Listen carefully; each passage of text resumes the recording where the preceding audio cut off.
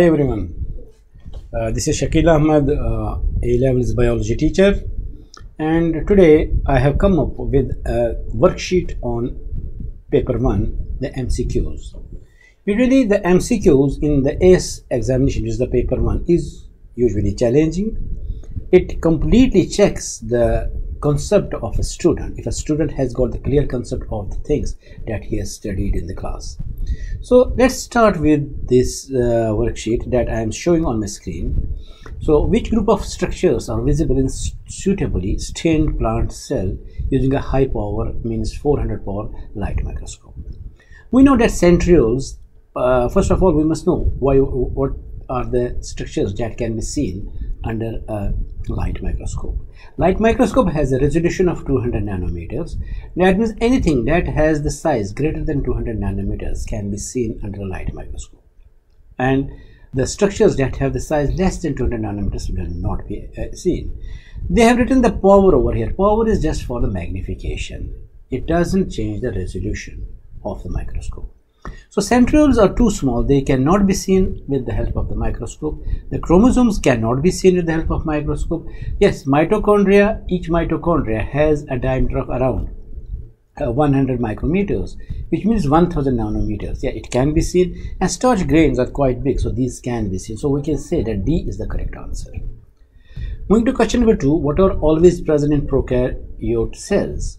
Capsule is present in some slime capsules, what we call is some of the bacteria, not all the bacteria. The question asking here is always. Flagella are present in some bacteria, not all the bacteria. Pili, the structures which the bacteria use to get attached to some structures, are not present in all bacteria. Yeah, ribosomes, we know the prokaryotes, they contain the 70S ribosomes. These are present in all bacteria. What we mean by prokaryotes. Moving to question number 3. The following are all features of eukaryotic cells. So eukaryotic cells, some eukaryotic cells contain chloroplasts, endoplasmic reticulum is present in all, lysosomes are present in almost all, mitochondria and nucleus.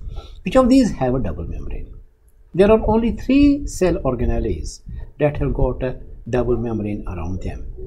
One of them is the chloroplast, the other is the mitochondria, and the third one is the nucleus. We already know the nucleus has the nuclear poles, and nuclear poles are found between the 2 nuclear membranes. The chloroplast has the double membrane covering because it also produces the proton gradient between the 2 membranes. The mitochondria has the outer membrane and the inner membrane thrown into the crystal. So it is 1, 4 and 5. So that means the C is the correct answer. Question number 4, the magnification of the photomicrograph is 4000 times. What's the actual size of the nucleolus? So first of all, we have to see where is the nucleolus present. These are the chloroplasts. This is the vacuole. I can see this is the nucleus, and nucleolus is present inside the nucleus. So we measure the length of this nucleolus with the help of the scale. That will be the image. So if we measure image in millimeters, we'll change it into micrometers by multiplying by 1000. Then magnification is already given, which is 4000. So we have to find the actual size. The actual size will be image over magnification. So whatever we calculate over here, we divide that by magnification. So we will get the answer for this question number 4. Question number 5, a microscope has a resolution of 200 nanometers. Which of the following organelles would not be resolved using microscope? Resolved means which cannot be seen. So 200 nanometers, we can see the chloroplasts are quite big, lysosomes are big, and mitochondria are quite big. It's just the ribosomes, because we know the ribosomes have either the 80S size or the 70S size.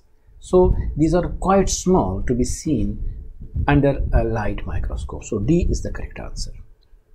Now question number 6 is tests were performed on samples from a mixture of biological molecules. When iodine and potassium iodide solution was added to a sample, the mixture turned black. When the biuret test was carried out on another sample, the mixture turned purple. Turning black means it's a positive test for starch, and turning purple is a positive test for the protein. Which biological molecules were present in the mixture? So cellulose and starch is wrong, because cellulose is actually a carbohydrate, what we call the we have monosaccharide, polysaccharide. And phospholipids and cellulose, the phospholipids or the lipid, cellulose as we discussed, starch and the phospholipid, it is amylase, which is an enzyme, and starch, enzymes are the proteins, and the starch, A is the correct answer. Which size range can be viewed using a light microscope? As we discussed earlier, a light microscope can see anything that has the size greater than 200 nanometers. So if it is 100 nanometers still here, 1 micrometer means 1000 nanometers. And 100 micrometers, so that means the 3 and 4 can be seen under light microscope, but not 1 and 2. Question number 8. The diagram shows a mitochondrion drawn from an electron micrograph. The length of the mitochondrion from X to Y is 3000 nanometers. What is the magnification of the drawing of the mitochondrion? So same thing as we discussed earlier. We will measure the length, that will be the image. If we measure it in millimeter, we will multiply it by 1000 to change into micrometers. Then they have already given us, we will change it in the nanometers as well. So we'll multiply it by 1000 more, because the actual size is given in nanometers, 3000 nanometers. So magnification will be image over actual. So whatever we get over here divided by 3000, we will get the magnification. The diagram shows a stage micrometer with division 0.1 mm apart, viewed through an eyepiece containing a graticule. What is the area of the field of the microscope at this magnification? Pi is 3.14. So first of all, we must know that the eyepiece graticule over here, we have to calibrate it. We have to find the calibration, the equation. Means we'll see how many eyepiece graticules are equal to 1 millimeter. The stage micrometer, as they have given us, has the division is 0.1 mm apart. So this is 0.1 mm apart, this is 0.1 mm. So if we look from here to here, 90 minus 50 means 40. So 40 eyepiece graticule units are equal to 0.1 millimeter. So we can see the radius of the circle is the 50 eyepiece graticule units. So we'll see how many millimeters is 50 eyepiece graticule units. So it is 50 into 0.1 divided by 40. So we divide. So 5 divided by 4 will be 1.25 into 0.1. That is 125. So decimal will move 3 plus 1. It will be 0.125 millimeters. Micrometers. So 0.125 micrometers, we will multiply it by, it is millimeters, we are changing millimeter, by 1000 to change to micrometers. So decimal will move 3 by 1 to 3. So it is 125 micrometers.